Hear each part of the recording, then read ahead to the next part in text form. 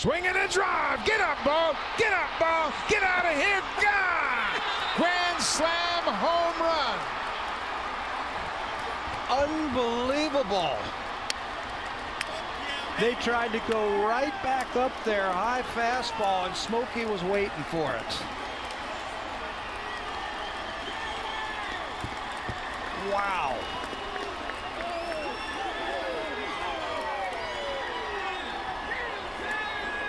Third career grand slam for Justin Smoak. His first career pinch hit home run.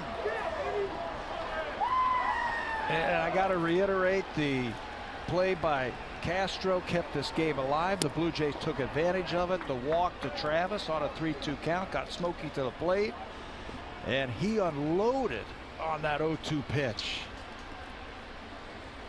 For a Smoak home run number 22 for the season.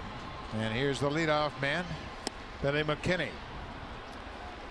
What an inning for the Blue Jays. 5 runs in the 9th. 7 grand slams now for the Blue Jays this year. Smoak's second of the season. He and Curtis Granderson each have 2 grand slams this season.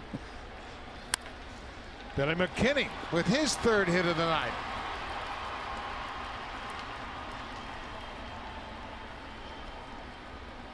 Smoak coming off the bench. He's a veteran. He knows what's going on. This is the pitch, the prior pitch. It's going to be a fastball. First it was a slider, then a high fastball, and he didn't get it up high enough.